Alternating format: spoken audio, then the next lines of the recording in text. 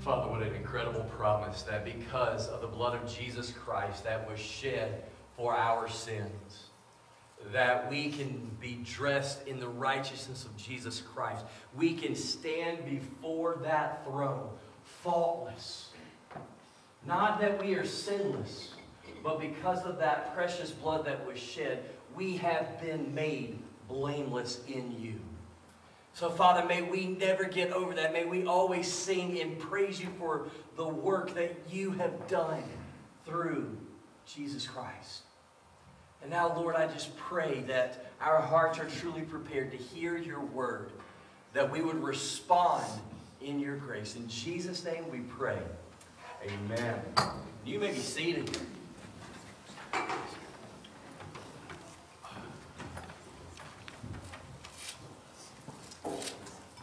This morning we want to talk about the kingdom of God and how that changes how you and I think, how we act.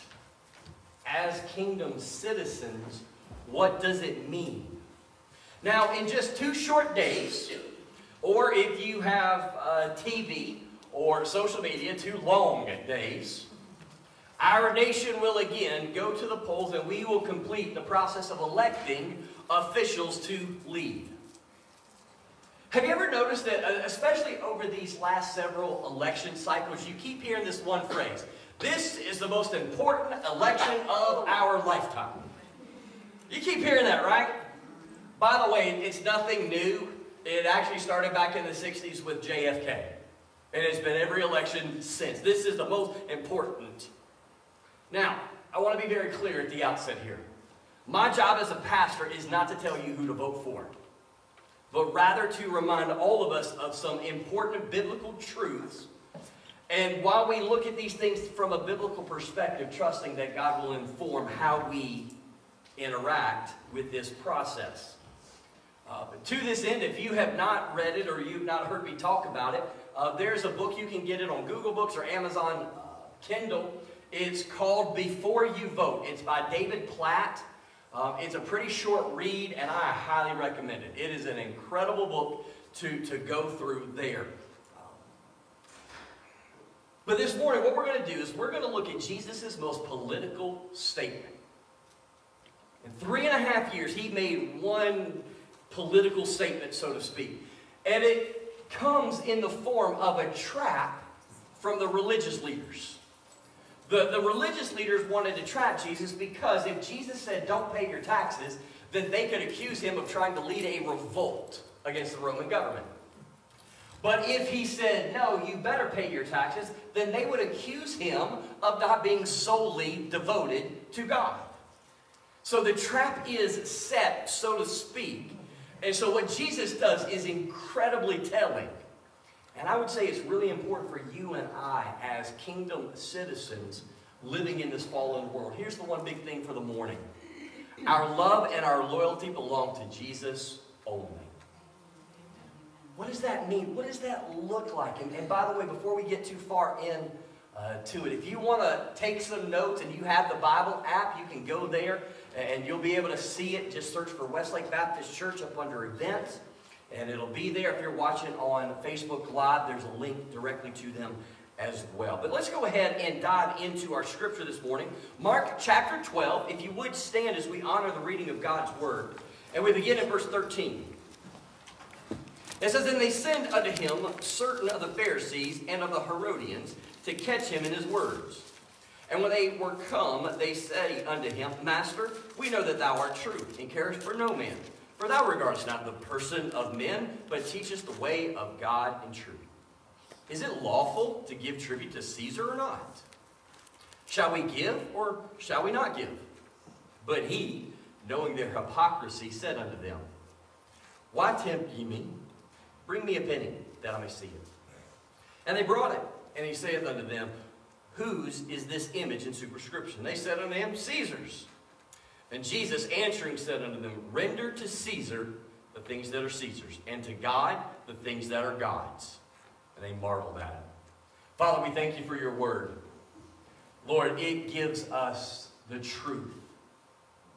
And in a moment such as this, in this time and place in our nation, Father, I pray that your children will live as kingdom citizens, as the church. Father, help us to understand what that means in a political process that is full of partisanship and politicking. Father, help us to maintain our testimony and our witness for you. In Jesus' name, amen. You may be seated. Our love and our loyalty belong to Jesus only. So we're going to talk about elections, life, and kingdom citizens. Because this isn't just about Tuesday. This is about Wednesday morning. So Jesus here, in his most political statement, he begins by saying, render to Caesar that which is Caesar's. So Jesus says, as they're trying to lay this trap, Jesus says, bring me a coin. Now, in the King James it says a penny. Some of your translations may say a denarius. It was a day's wage. Somebody who worked all day, this is what they got paid. And Jesus says, tell me, whose image is on this coin? He goes, it's Caesar's. Well, render to Caesar what's Caesar's. So, what exactly does render to Caesar that which is Caesar's mean? How are you and I, as Christians, to live in this temporary kingdom in light of we are eternal kingdom citizens? Well, the first one is this, that we are to submit to our government, as Paul says in Romans 13, 1 through 7. Okay? We are to submit to our government. Paul actually says this in that text, that if you resist the government, you are in fact resisting God who ordained that government. Regardless of how we feel about our elected officials, because God is sovereign, He has put them in place for a purpose. Now, here's the caveat. If the government asks us to violate biblical standards, then we rightfully refuse. Why? Because our love and our loyalty are Jesus's and no one else's. So, we see that we have this right in the duty. If you were to go to Daniel 2 in chapter 2 and chapter 3, you see Shadrach, Meshach, and Abednego. You see them resisting the government instead of submitting to them, because what they were asking for is their love and loyalty. And they say, no, that belongs to God and God alone. So we're to submit to our government. If you were to go to 1 Timothy chapter 2, verses 1 and 2, you would see that we are to render to Caesar prayers for them. There is no greater gift that you can give anyone than the gift of praying for them. And this is especially true for our elected officials. Listen, whether or not we want to admit this, they have a very difficult job. Okay? They have to try to make hundreds of millions of people somewhat happy. Good luck. Like if you have a fight in your family on just deciding where you're going to eat after Sunday service, imagine trying to decide how you are going to spend the money of in excess of like 300 million people. Yeah, that's going to be easy. We need to pray for them. We need to pray that God would give them wisdom and guidance. We need to pray that they will make decisions that will help us to be a righteous nation. A nation in which God could bless. To refuse to pray for them, regardless of whether or not we vote for them, is like desiring for a nation to go in the wrong direction. Like, whichever way this ship goes, you realize everybody on the ship is going, right? So we pray for them. The third thing is, listen to Jeremiah chapter 29, verse 7. He says, and seek the peace of the city where I have caused you to be carried away captive, and pray to the Lord for it, for in its peace you will have peace. So the third thing that we are to render to Caesar is we are to pray for the peace and prosperity of the nation. Now, what I wanted you to hear in that is God say, I have sent you there. God sent Judah, the southern kingdom of Israel, as captives to Babylon. Now, how many of you in here like to be told what to do? None of us, right? can't tell me what to do. I'm a man.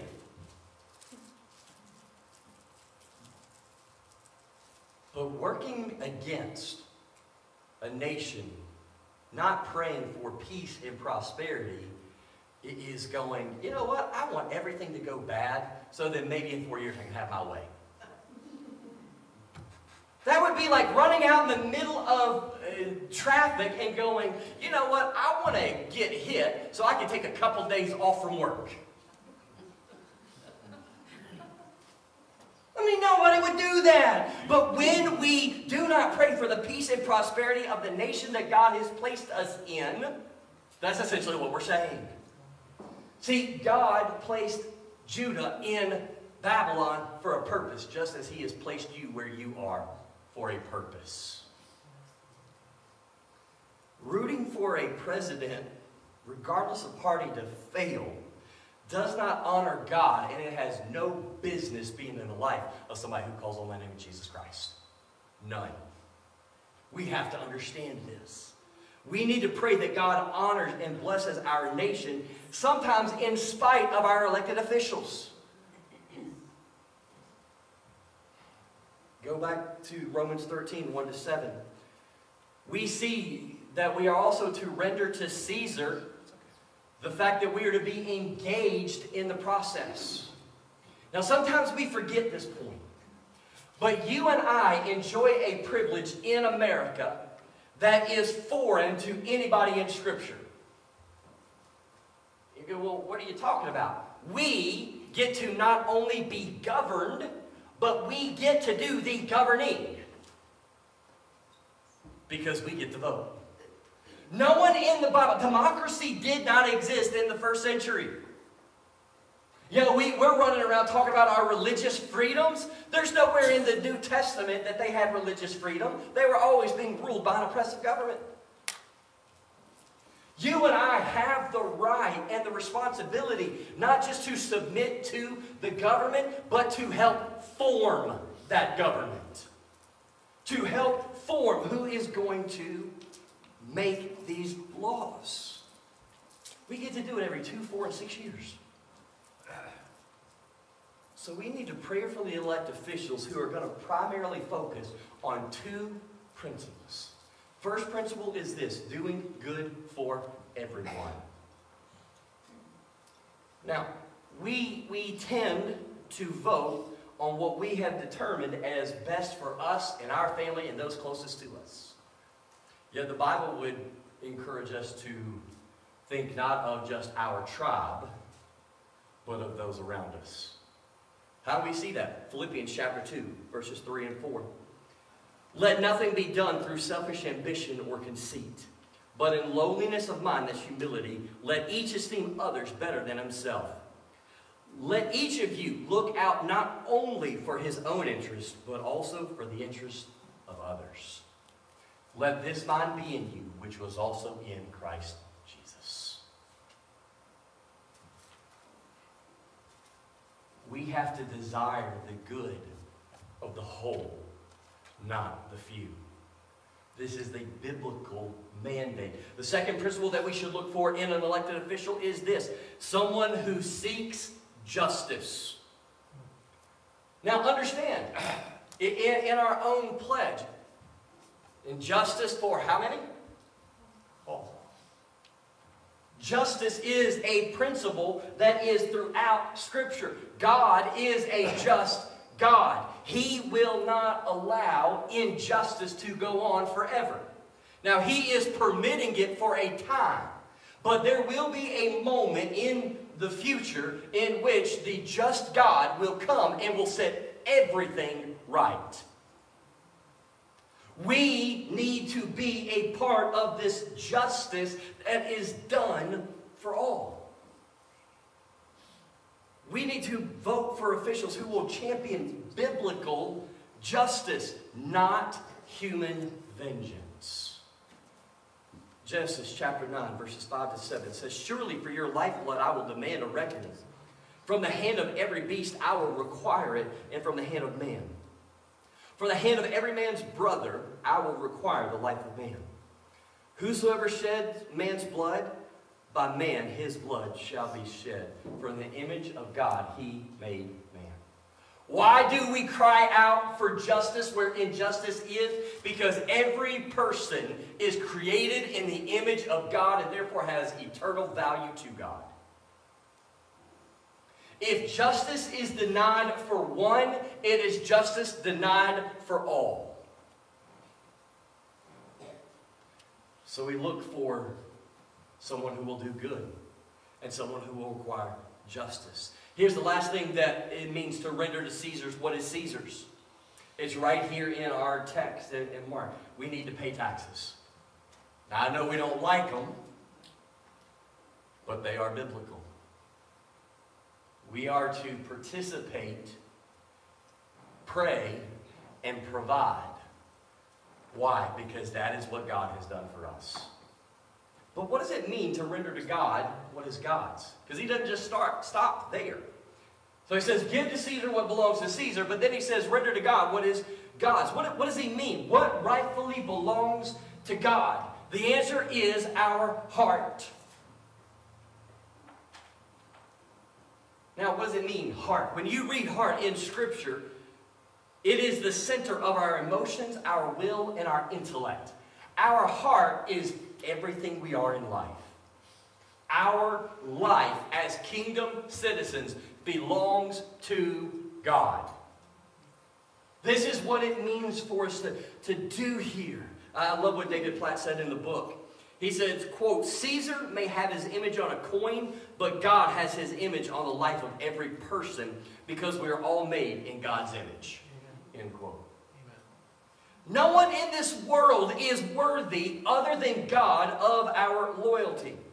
No leader, no politician, no political party is worthy of our trust, our allegiance, or our hope. Why? Because they, like us, are fallen sinners. Every candidate, every political party has weaknesses. They have idols. Only Jesus is pure, holy, and just.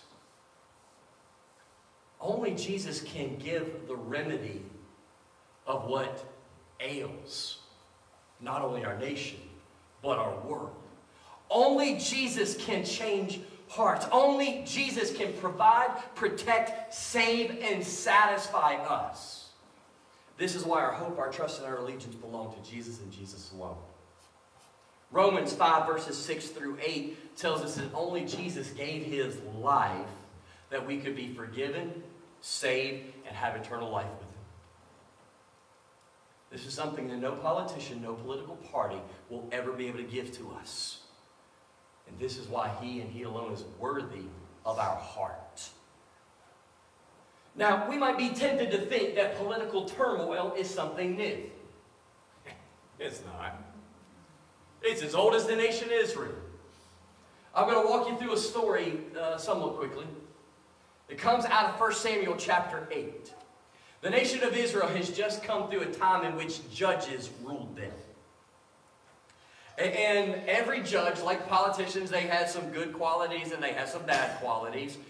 But towards the very end, the judges and the religious leaders, it was all corrupt. And so the people revolted. They said, we want a king. Now there was a prophet in that day, his name was Samuel. When the people said, we want a king, Samuel got mad. But God said, listen, give them a king. For Samuel, they're not rejecting you. They're rejecting me. But Samuel, before you give them a king, I want you to do me a favor. I want you to go to my people and I want you to tell them what a king is going to be like and what he's going to do to them. And so God told Israel they would regret wanting a king over them. Basically, God said they're going to use you and abuse you because they don't love you. Here's the amazing the response that they give. 1 Samuel chapter 8, verse 19. They still say, we want a king. They're going to use you and abuse you, but you still want it. Yep. So the first king of Israel was a man by the name of Saul. You know, Saul kind of started off okay, but then in his pride, he disobeyed the word of God. He hurt the nation of Israel. He defamed the glory of God. despite numerous attempts at killing his successor to hold on to power, guess what? He still lost power. So then it led to the second king of Israel, a man by the name of David. In the book of Acts, David is called a man after God's own heart. David is clearly Israel's best king from an earthly standpoint, but David wasn't perfect. See, David committed adultery. To cover it up, he had the woman's husband killed.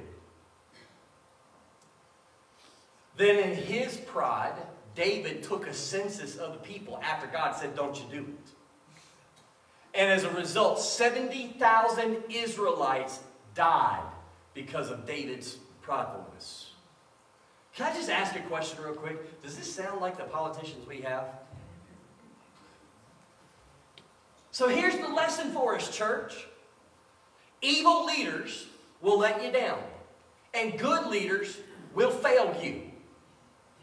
This is why we remember the words of Psalm 146, verse 3. Put not your trust in princes, in a son of man, in whom there is no salvation. Or Psalm 20 and verse 7.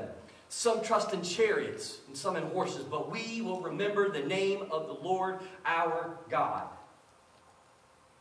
You see, when we put and tie our hope, our trust, and our allegiance to a politician or a political party, we are rejecting Jesus as king, just like Israel. We're saying we know better than you what we need.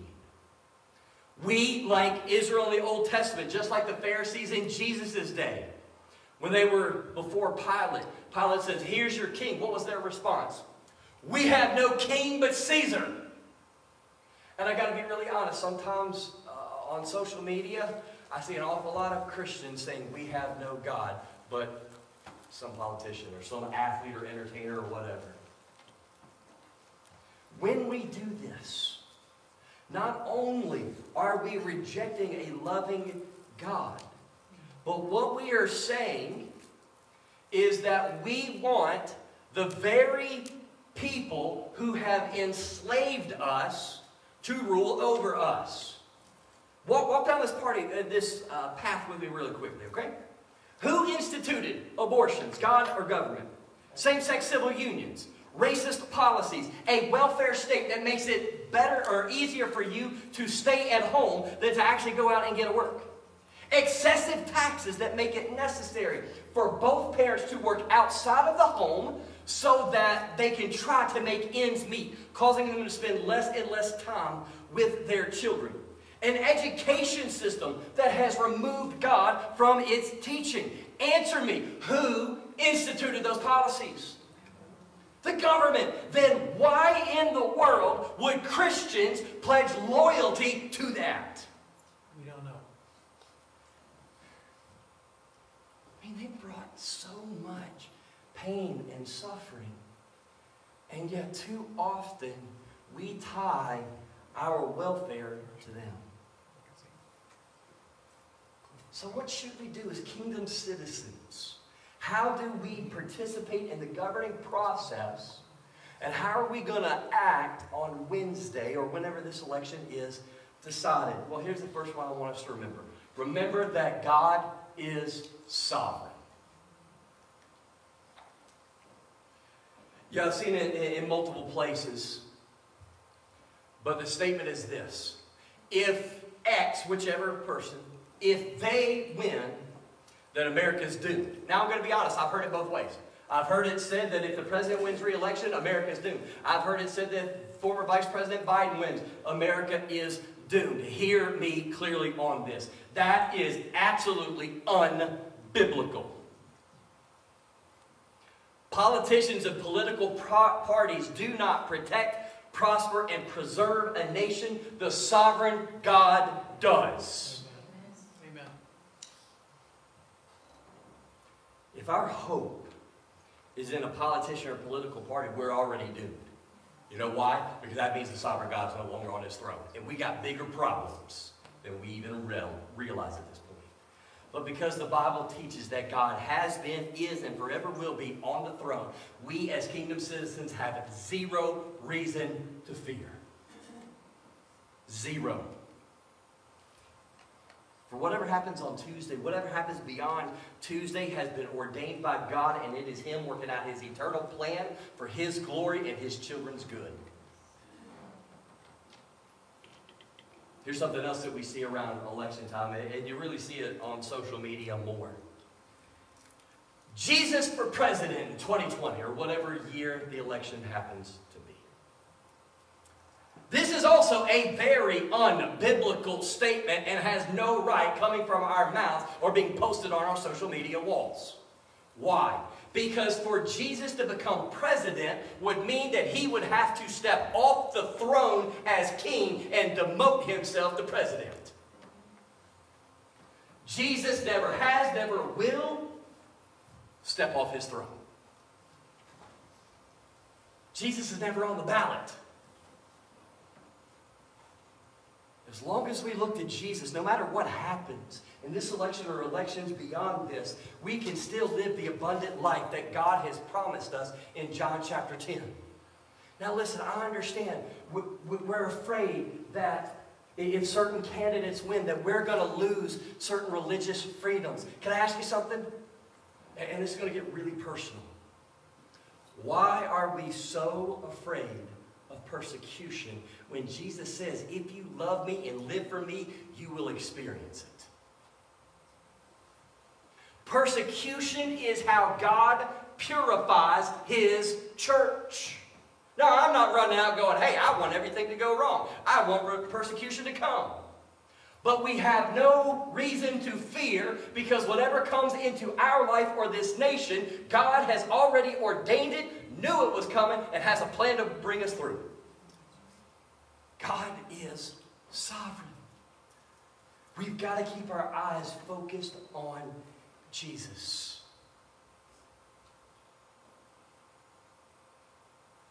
Which means we need to do this. Second point of application. Answer the most important question. You know, we've been talking about a lot this morning, but there's one question I've got to ask before I go any further. Does Jesus have your heart? Because the truth is, no matter what happens on Tuesday, if Jesus doesn't have your heart, you're not talking temporary problems, you're talking eternal condemnation. This is why it's so important. If Jesus doesn't have your heart, then you are helpless and you are hopeless. Not just now, but for all of eternity. Listen, I'm going to be honest. America is at a crossroads. Not because of politicians, political parties, or an upcoming election. We are at a dangerous crossroad because America has largely and very loudly said, we don't want God. We have turned our backs on Him. And then we go and sing, God bless America. Why? Now I'm going to get even more personal. I don't blame the lost for doing that. Why do we get shocked when the lost act like they're lost? The reason that God's hand of blessing would be taken off of the nation is not because the lost are acting like the saved, that they're lost, but that the saved are living like the lost. It's why Peter says that judgment must begin in the house of God. We do not look to a donkey or an elephant as our hope. We look to the Lamb of God. We participate in the governing process, but no matter what happens, they cannot silence the church from going out and telling people about Jesus. We are at a crossroads, and the church is remaining largely silent. We can't. And we can't just be vocal on Tuesday. We have to be vocal every single day. We have to hold our elected officials, whoever they are, to the fire. And guess what? If they don't do what they're supposed to do, vote them out. It's the only way. I want to ask you right now, does Jesus have your heart? Has there come a moment in which you recognize that you are a fallen sinner deserving of God's judgment? But then in His love, He showed you His grace. And You surrendered not just part of you, but all of you to him. Is Jesus the Lord of your life? Truthfully, we may not even make it to Tuesday. We may not be able to step into a polling place. God may go, yep, my plan stops on Monday.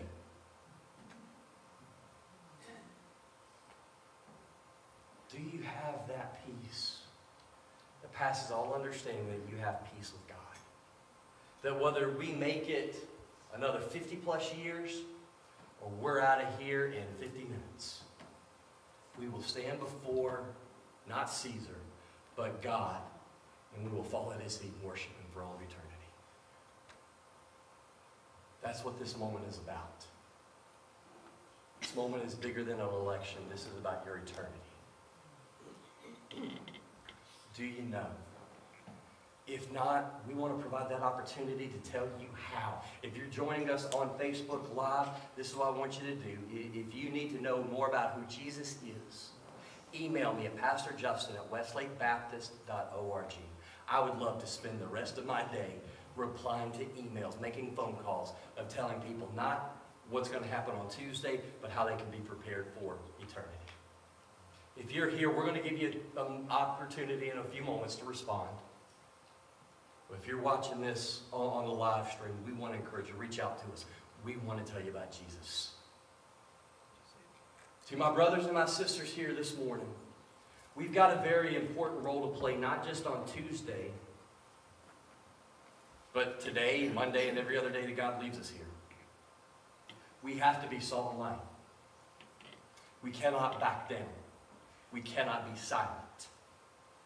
We must vote according to God's values. But there's a bigger thing here.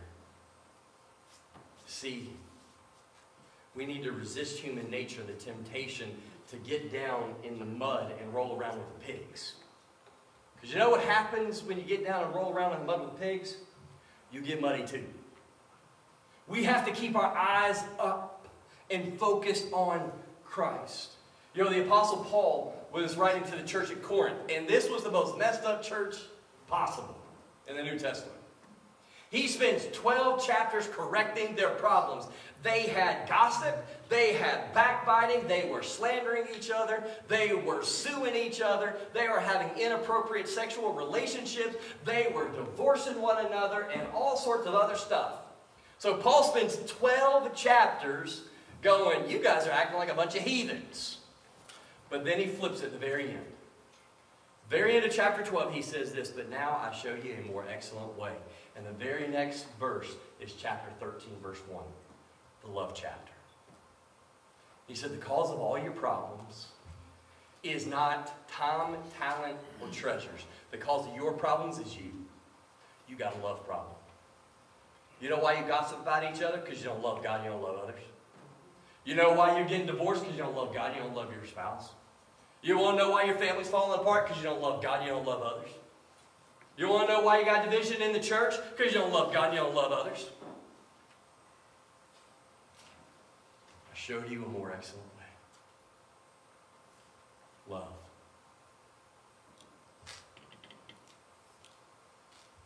Church, we have got to share and to show the love of Jesus to one another and to those around us. Who's your one?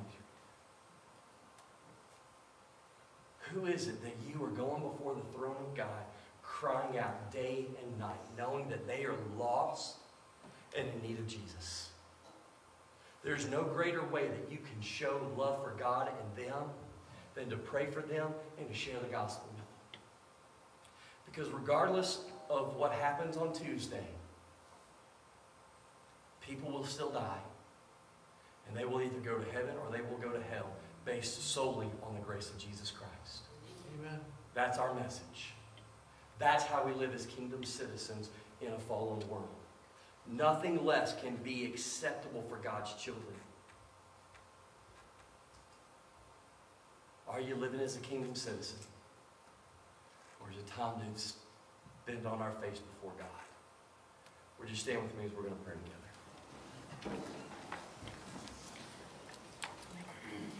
Father, we thank you for this opportunity just to come before you, to spend time in worship, worship through music, worship through a message. And Father, regardless of political leanings, this text speaks, because it forces us to ask a simple question. Who is on the throne of my heart? Who is the one that is in control of my life? If it's anyone other than Jesus, then we are in very real danger of not just losing an election, but losing our soul for all of eternity.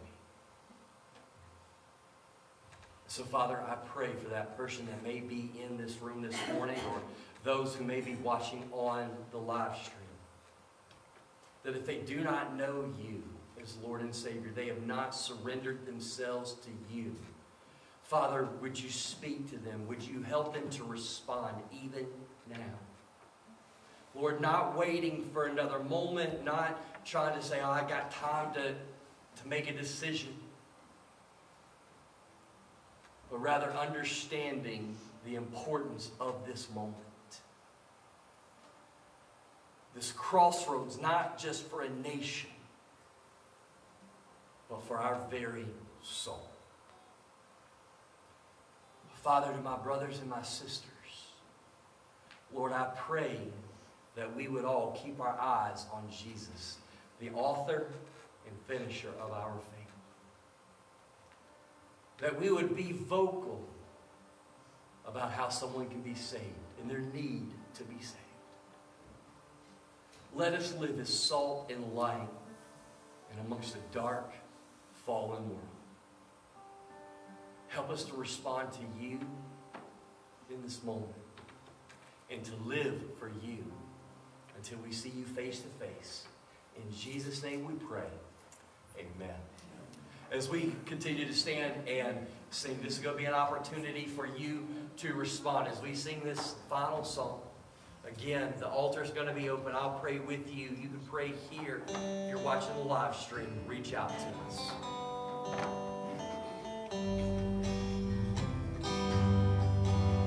There is coming a day when no heartache shall come, no more clouds in the sky, no more tears to dim the eye.